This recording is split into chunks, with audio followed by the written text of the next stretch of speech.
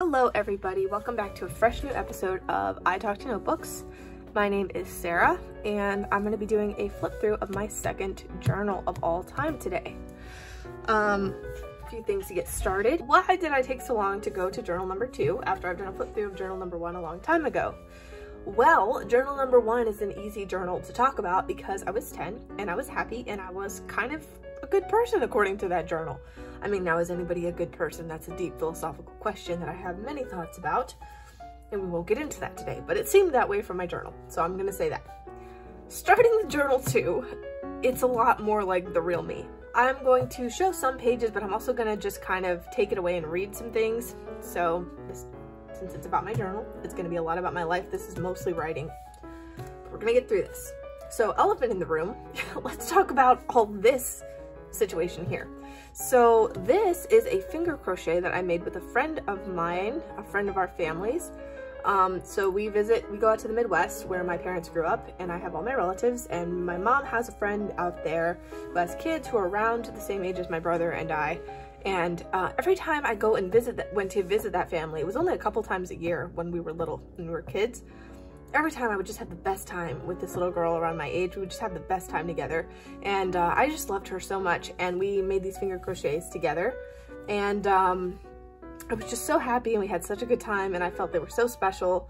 I just saved them in this little, I just stuffed them in here. And let me tell you, this is my cat's favorite journal of mine for obvious reasons. So it's a hit with her. And yeah, I've lost touch with most of the people I wrote about in my journals, and this girl and I, we actually are still sort of in touch on social media, but we don't really like talk one-on-one. It's a bummer. All right, other cringe going on here. We have my title. I named my journals at one point. And let me just tell you, I'd like to say that I did this when I was 12. I'd like to say that I decided to name this journal Fierce Sapling when I was 12. I'm like having a moment of should I say when it was. It was literally, I was in college when I named this journal Fierce Sapling. So I'm sorry to the world in general for the way that I am. Volume 2, in case you didn't notice the 2 down here. And I took this journal to camp and I wrote bad idea, don't even think about it, and I put Bullard. And I put a piece of masking tape and Bullard on everything I took to camp because I was sure I was gonna lose something. I lost everything. And I got made fun of for it a little bit, not in like a bad natured way, but it was super, super dorky and I deserved it. So let's open up to the first page. Just checking to make sure we're in frame. Okay, cool. You may, just yank that page right out. Okay, so I numbered the pages in this one too. And that was for another project that we'll get into back in college. I added these page numbers when I was in school, college. So I put all these stickers here. These are so nostalgic. I just love looking at these old stickers. And it says, this journal is the property of Sarah Elaine Bullard. Snooping, not prohibited, but it is resented.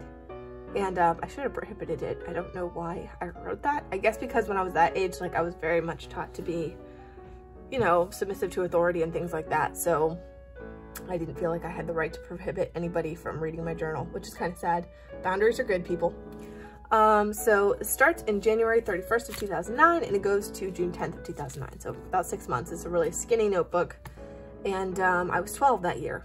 So you may wonder, doesn't this sound like something a 7 or 6-year-old would write? Well, yes, but I was 12, I assure you. And I was still writing to Snoopy. So this first page says, Dear Snoopy, I just finished decorating your new notebook. How do you like it? I think it's lovely. Your old one is in a safe place, trust me. Not sure where that was. Then I was drawing these pictures with my Crayola Super Tips. You know, screw it. I know these aren't good pictures, but I still like looking at them. They still give me a sense of profound comfort to look at them, especially this one with the fire in the fireplace. That's nice. They're called Alice and Emma, and they're just made up characters that I drew with no faces. And then here's more pictures of them. So here's one where they're riding horses. I used to be obsessed with, I think I was still obsessed with ponies when I was that age. So there they are. Maybe a little bit past that phase, but you can see the residual horse girl there. And then there they are looking at clouds. Why are there big pink polka dots on the ground? Are those blood stains? I don't know. I don't know what that was about. Maybe they were supposed to be flowers. We'll go with that. And then we have this one of them sliding down a rainbow together.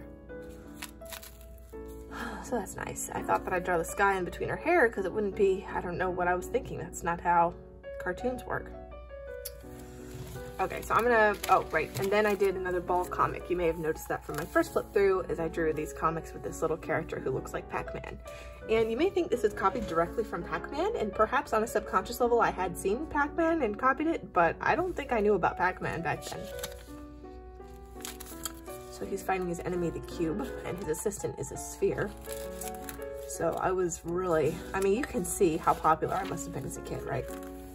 All right, I'm gonna just take this journal away and do a little bit of just boring summaries because I don't want to show private names or private information in here because this journal is a little cringier. So I'm talking about falling in the mud when I went to go play with my friends and my mother was mad at me, so I got all muddy. And then my best friend had a crush on someone and I was writing about that. You can look at my cat while I'm reading. I memorized a part of Romans 8 in Latin. So I need to let you know at this point, because it is relevant to this journal, that I was homeschooled in a very religious community for like the first, all the way through 8th grade, since I was like 13. And then in high school, I went to public school, but was still like heavily involved in the church and the youth group and everything. So this is just a big part of my life. But even for like a homeschool girl, I was like that girl who was a fedora wearing nice guy and simultaneously not like the other girls. Like, it was a lot. So yes, I memorized part of Romans 8 in Latin, and that was probably something that I was told to do. My cat just rubbed her teeth on the phone.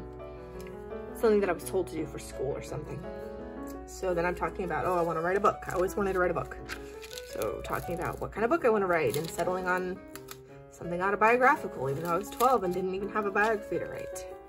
And I'm talking about a boy that I like.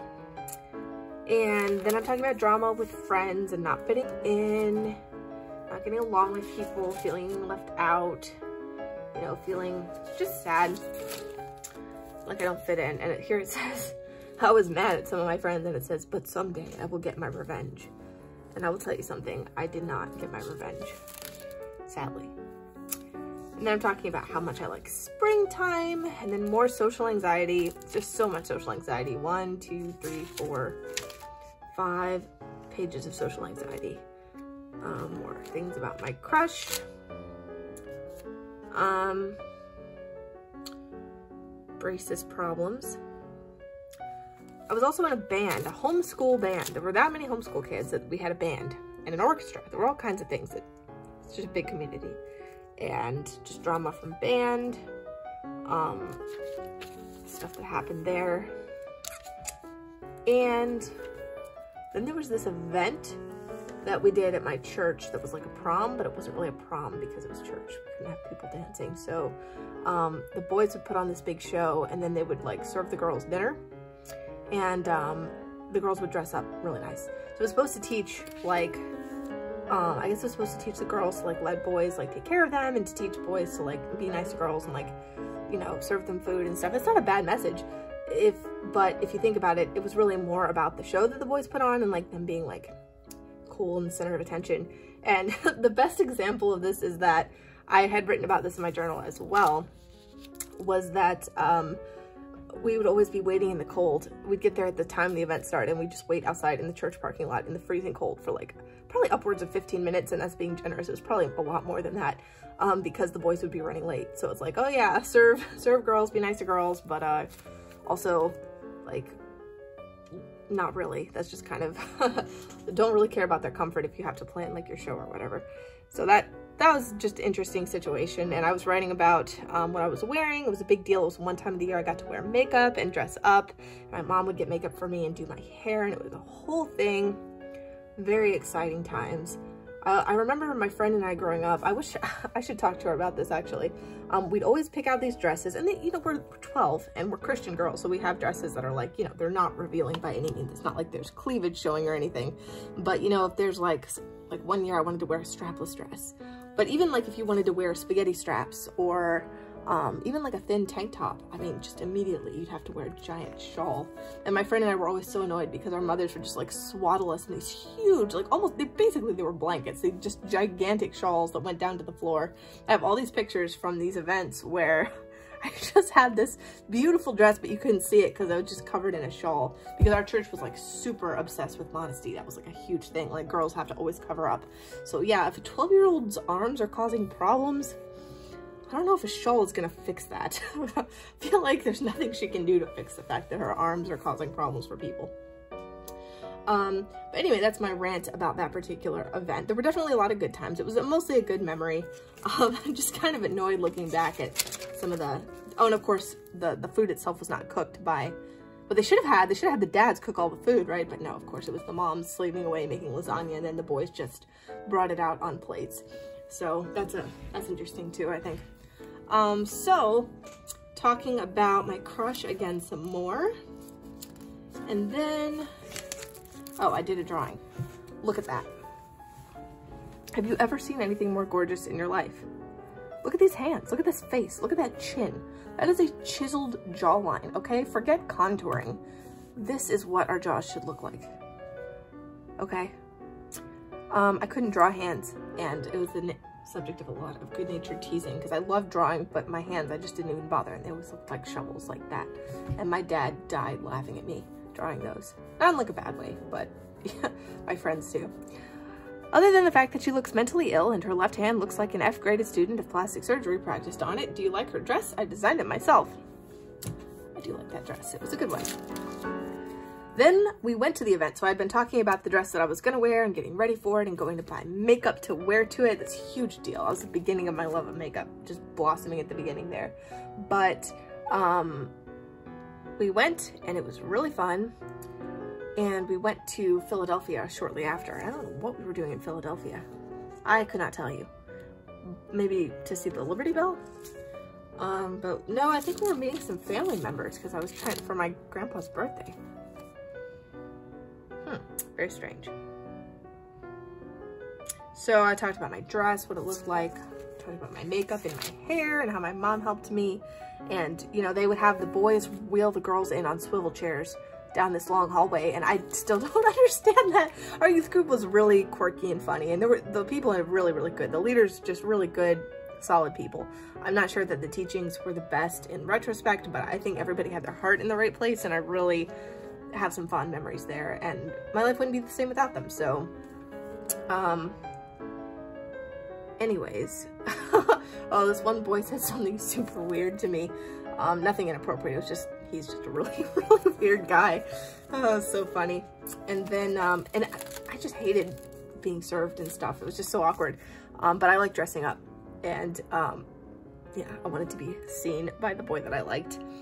And then I wrote about all the things that the boys did, all the shows that they did.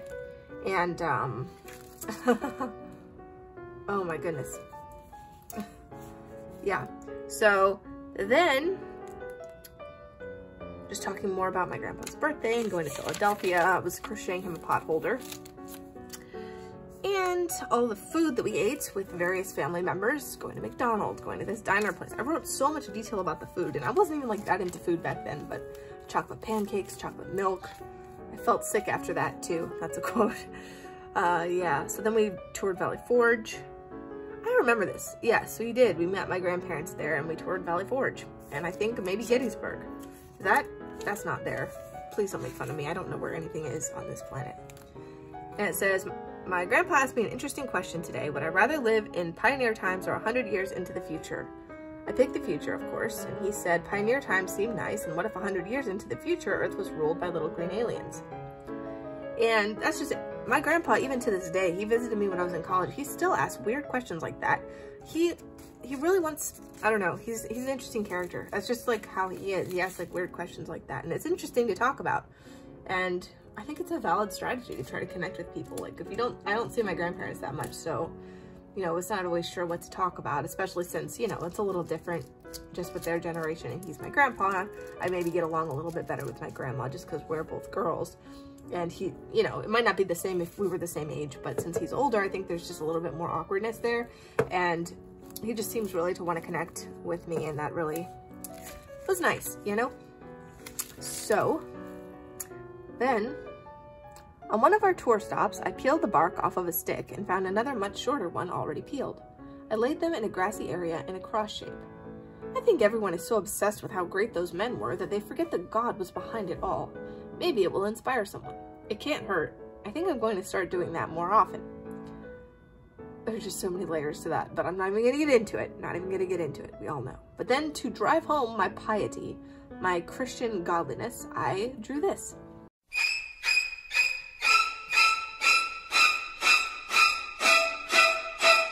And that is a deranged, psychopathic zombie woman with knives and axes for hair. So, if that doesn't tell you something, I don't know what to do. Then talked more about our touring. Oh no, here's another one. Last night I got a chain email. I scrolled down through pages and pages of forwarding until I got to the bottom. When I finally got to the bottom, it said that Bloody Mary would kill me, hurt me, or seriously scare me if I didn't send it to 5 people. That email had me scared silly, but I know it was fake because whoever wrote it originally told 3 horror stories about kids who hadn't sent it on. How could he have that story if he hadn't even sent it out yet? Still, since Bloody Mary was supposed to come at 12:01, somewhere around 11:40 I got in bed with Mom. Dad was kind enough to go downstairs. I decided to reread the section on Bloody Mary in The Daring Book for Girls. Did anybody else have that book? I love that book. There are so many different theories on her that it's kind of hard to decide. Then I just wrote like 8 pages on theories about Bloody Mary. I should write a story about Bloody Mary. Which one's my favorite theory? Oh my goodness. Then I have a note about my piano lesson. My teacher was so encouraging. She was really sweet to me. All right, and then we have more of the ball here. Just gonna go through here.